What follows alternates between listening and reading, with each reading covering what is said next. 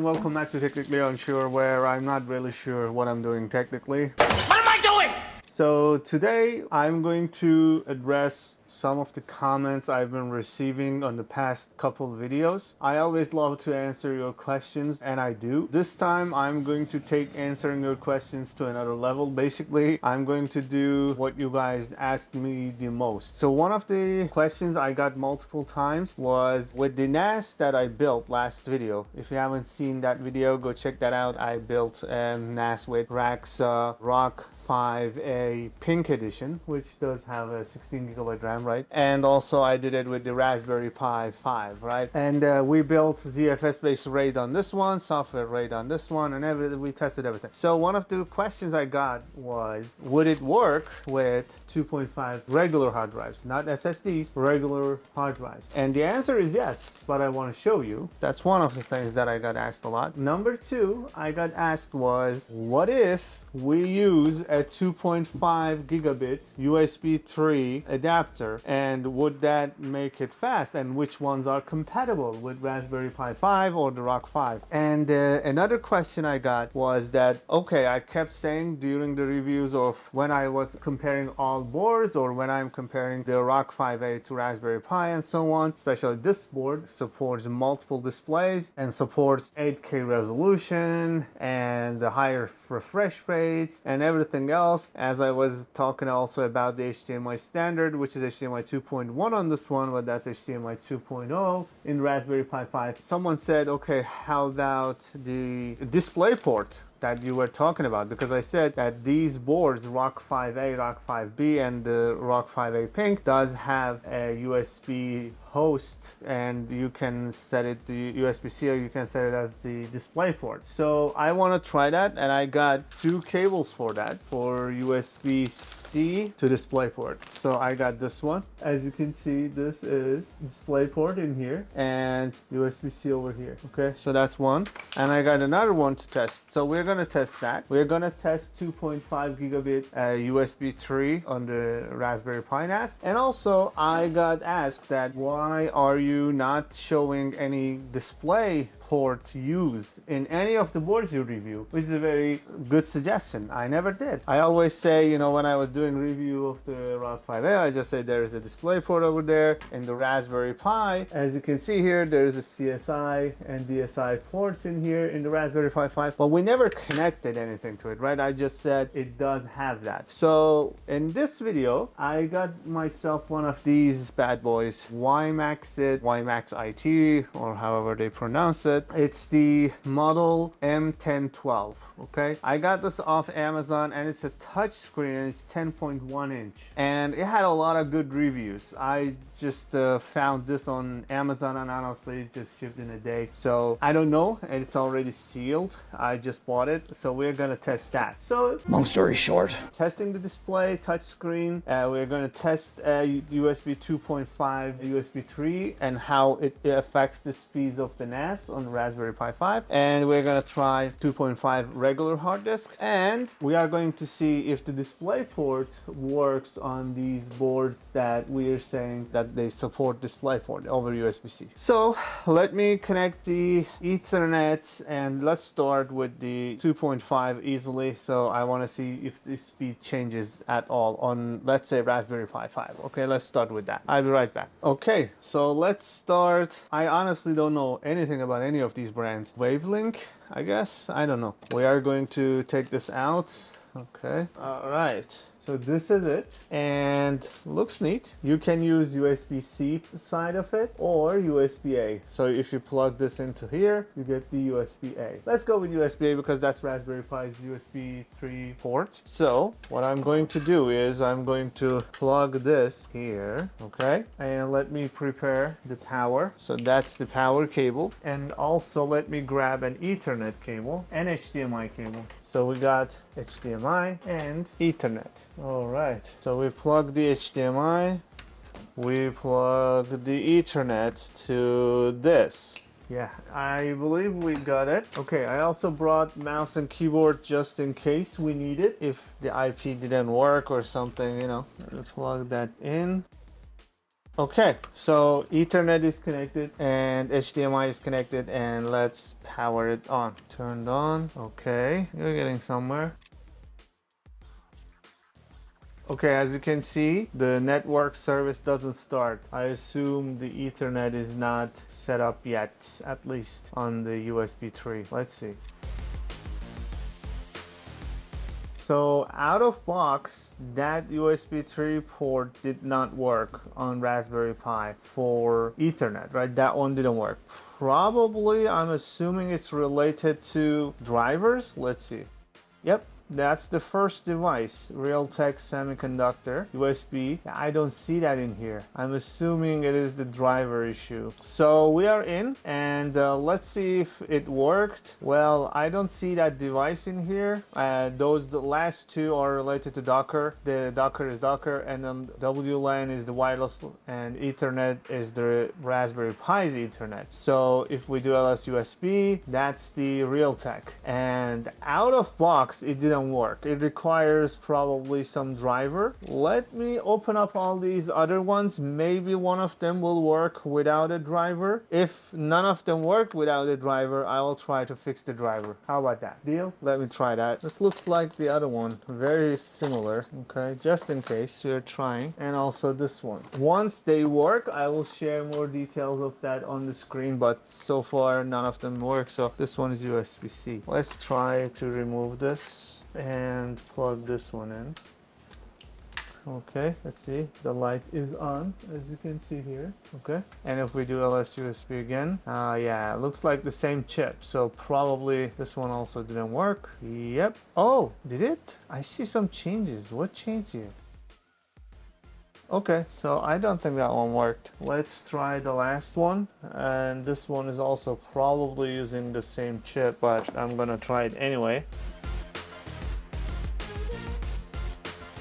Okay, so none of them worked out of box. That's very important to remember, okay? Now I have to figure out the driver situation. So for that, let me see the chip that is used on these ones. I will be right back. Alright, so here's what I did. I will put the link in the description below. I downloaded the driver, so let me try to install it, see if it works. Okay, the out of box, it doesn't work. I downloaded the correct driver. So let me see. Okay, let's reboot and see if that made any change. So just FYI, I'm rebooting, but all of these USB 2.5 boards, they are all using Realtek RTL 8156B. So there's not really much difference. So these come with USB-C and USB-A connector. So only one that's uni-brand, that's the only one that only does have USB-C port, USB-C connector. But all of them use the same chip, and yeah, this one is USB-C only. So what I bought was these two. There is no real difference between these two, honestly. So this is 2.5, that's 2.5, USB-C and USB-A, USB-C and USB-A, and both are using the same RTL chip, which is RTL 8156B, okay? Let's try this again. Okay, I'm going to connect to internet because I need some packages. Oh, so I see the ETH0 there. Hold on a second. Let me try again. Oh, that worked. I'm sorry. So zero network device was the default Ethernet adapter. The ETH0 that we saw was actually from this one. Okay, so yeah, that was working. I did not notice that, so I'm sorry. So we just installed basically a rules file in UTC-du dev and rebooted it. That's it. So it's nothing. I will put that in the description. So we didn't do anything. So it is connected now. Okay, let's check the speed. Yep, as you can see on the screen, all right, speed is 2.5 megabyte per second. So we got the USB Ethernet working on this device. So let me remove that USB thing, okay, and give this a reboot.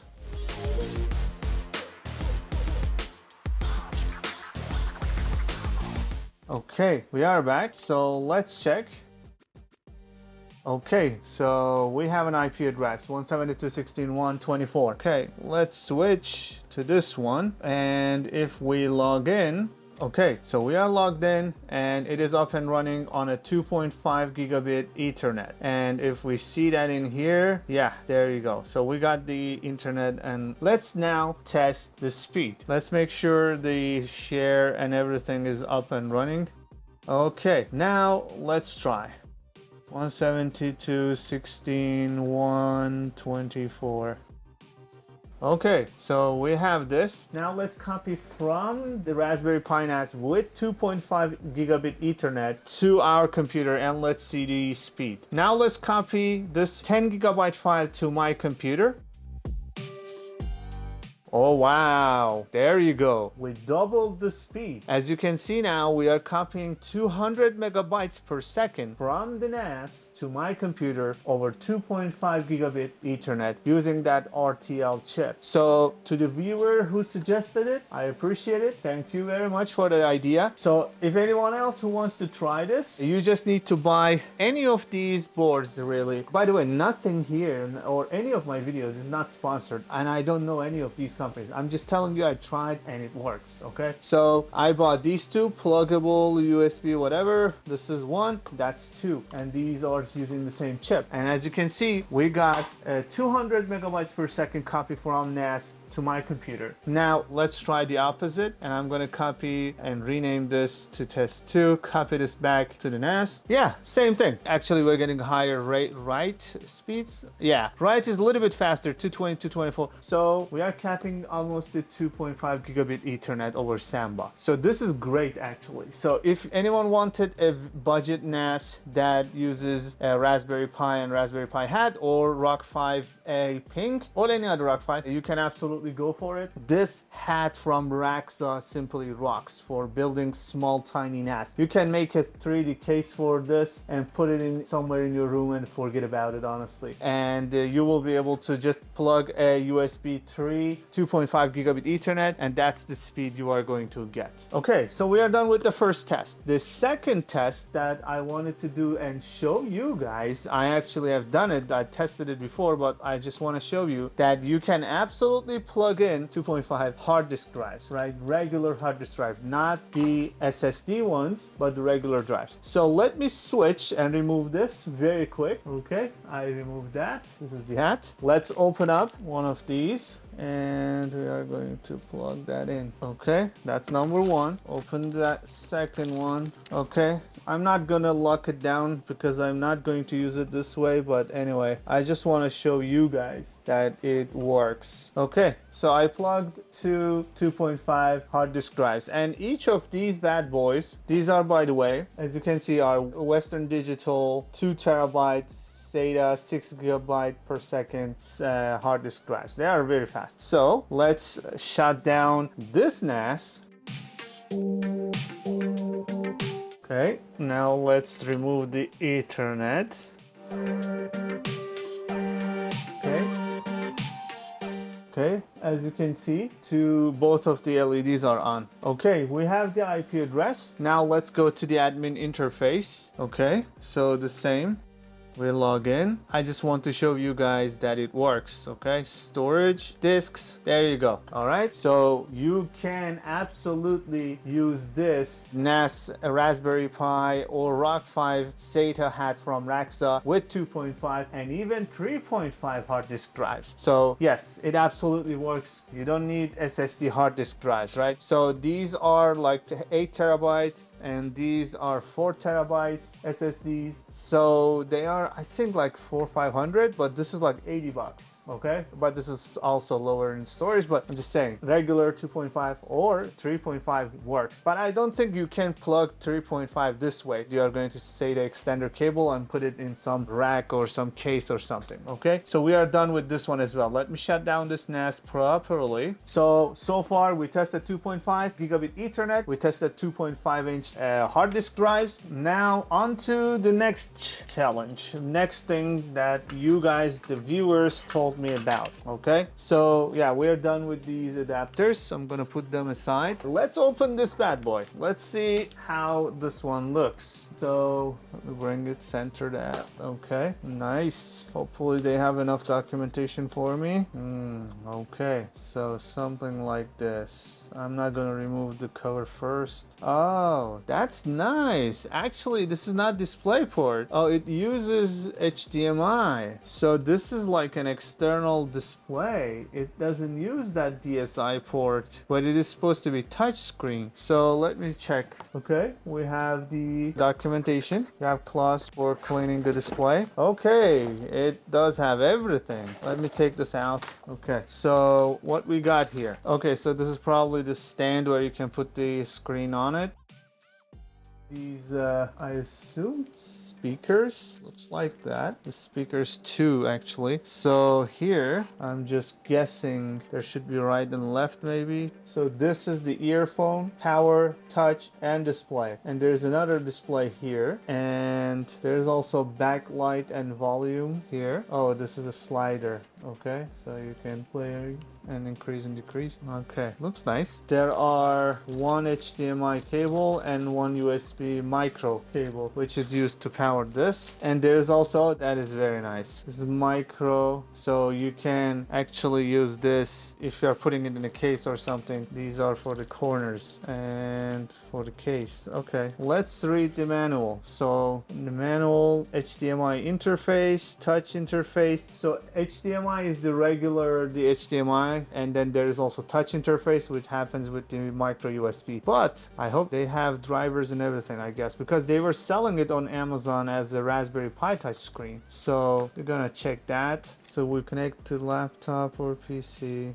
Power supply. Okay, so that's basically for putting the Raspberry Pi here. Oh, I see. There is this slot where you can attach the Raspberry Pi and use this basically like this to connect it to the Raspberry Pi port or similar boards, which Raspberry Pi does not have a full-size HDMI, and therefore they provided another one. Now it makes sense. Okay, so they provided this one. So this probably plug to Raspberry Pi, and this is for this HDMI port here. Something like this. So now you can put the HDMI of the Raspberry Pi in here, okay? But I was expecting it to be the DisplayPort display, so we can test the DisplayPort, but this is a regular HDMI touch monitor. Yeah, this is actually very nice. They provided so many accessories, and I think it was like 70 bucks, something like that. I don't remember. It was on Amazon. I got it. So they are saying Raspbian, Mate,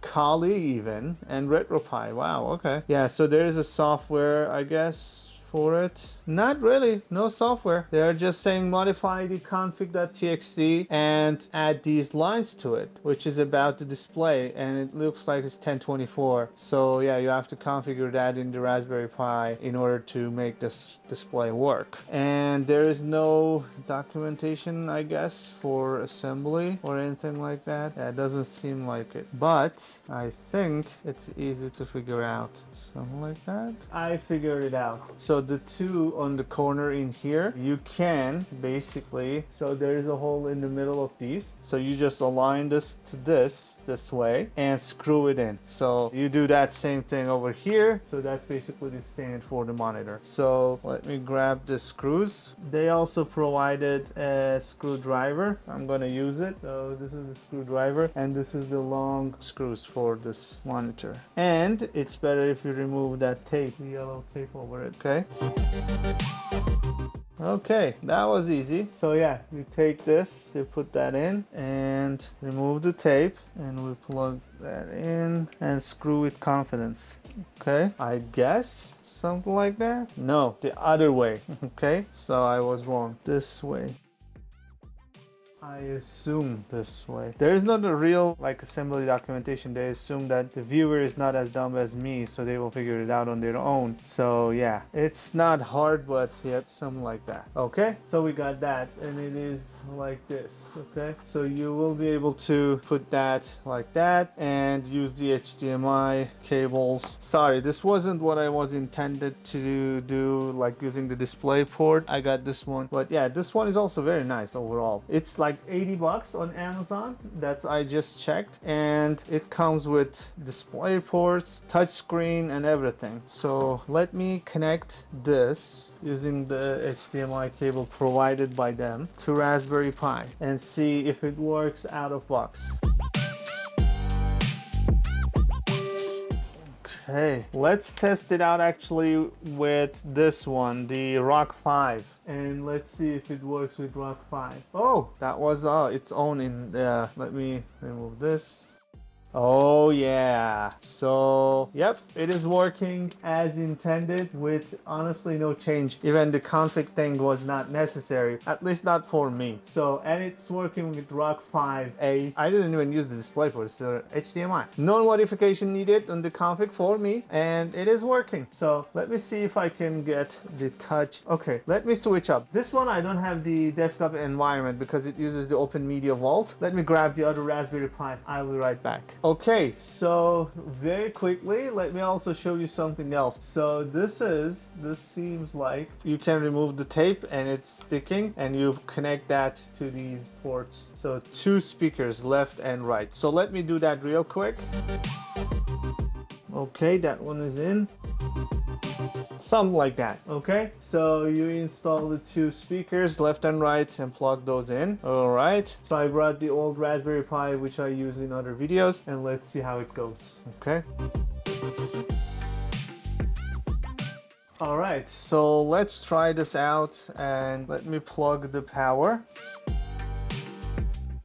Okay, and let's see. Oh, I see something on the screen. And also I noticed it showed that the speakers made some noises. So let's see. Oh yeah, so yep, it is definitely working. Okay, so when it tries to go into the desktop environment, I think the resolution mismatch is happening and it's just blinking. So let me see. Okay, I guess yes, in order to get this to work, you need those config changes in the system. So let me make those changes and I will be right back. Ta-da! We are back. So let me show you what I did. First of all, let me show you that everything is working. Okay, so we can use this like this, and you will be able to just, use the screen. But let me show you what's happening in here. So in here, I only connected the power connector, as you can see. So here we connected using their own supply converter, so HDMI, micro HDMI to HDMI, and in here I used their adapter as well, as you can see. So USB micro to USB A. Okay, so here, and this one is my keyboard, that is irrelevant. And they had the stands, as you can see in here, right? So you put the stands underneath, and then you can screw and lock the Raspberry Pi 5 in place to use it like a tablet, and does have the speakers, and it's very neat and it's very compact. The only thing you really need is just power connection, and if you want to take it away, this is all you have to take away. Everything is in one bundle, one package. Okay, so we're done with that as well. Let's move on to the last part, which was the DisplayPort, and to confirm and check if the Raspberry Pi competitors, where they claim that they support the DisplayPort, do they actually do that? Let me connect and wire up the Rock 5 and I will be right back. Well, won't you look at that? First try. So I use this StarTech with the power delivery one, right? The other one won't work. You need one with the power delivery, and I use the Rock 5B that boots from my SSD. Okay, and look at the results on the screen. Capture card is not going to work because I don't have a DisplayPort capture card. Okay, as you can see, now I am on 4K resolution with 120 hertz refresh rate, and I am going to actually try to increase it to 144. Let's see. Yep, that one works too. So we are at the 4K resolution with 144 hertz. So yeah, that's where this type of boards, the ROG 5A, ROG 5B shines. Okay, so as you can see, there is no HDMI connection, no display connection, absolutely no connection whatsoever. Zero cables connected, okay? Just one USB-C, which does have the power and the DisplayPort cable connected with this StarTech adapter. Okay, so yeah, to the viewer who told me that they want to know that I kept saying that these boards have DisplayPort support and so on, he wanted to see that, and here is what you guys wanted to see. So to recap everything, okay, what we did was we tried this display, which was perfectly capable of running the Raspberry Pi 5. You know, all the adapters were in the box and I was able to get it to work. Touchscreen is working, and we were able to get the ROG 5 to boot with a single USB-C and also have the DisplayPort connected to it with 144 hertz and 4K resolution. You can't do that in Raspberry Pi. And what else we did was we tried two 2.5-inch hard disk drives with the Radxa SATA Hat, and it worked as well. And finally, we tried these 2.5 gigabit Ethernet USB 3 adapters, and we were able to get it to work and basically double our NAS speed, and we were able to get like 200 megabyte copy, 220 megabytes sometimes write speeds. So yep, I hope I answered all your questions, gave you some more ideas to speed up your tiny NAS. As you can see, it's very small. So this is pretty much going to be your NAS with 2.5 gig adapter. It's going to be also super fast. We covered DisplayPort, no regular hard disk drives work, and we also touched on this touch screen that was on Amazon. Okay, I hope you enjoyed it, and thanks for watching. And if you have other ideas like this, please keep them coming. If you want me to test and try things like this, and I did it for you, I bought a bunch of USB 2.5G adapters just in case, and I bought hard disk drives just in case, and DisplayPort adapter from StarTech